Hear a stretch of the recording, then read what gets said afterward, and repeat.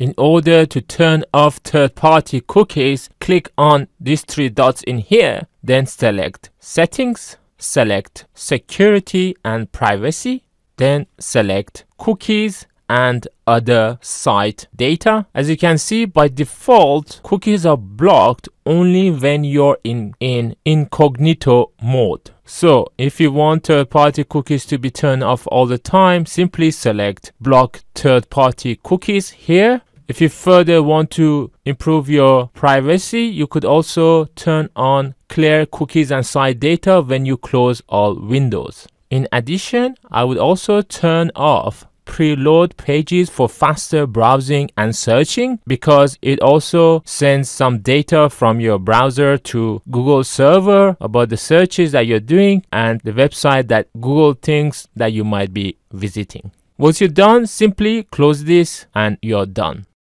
I hope this video was useful.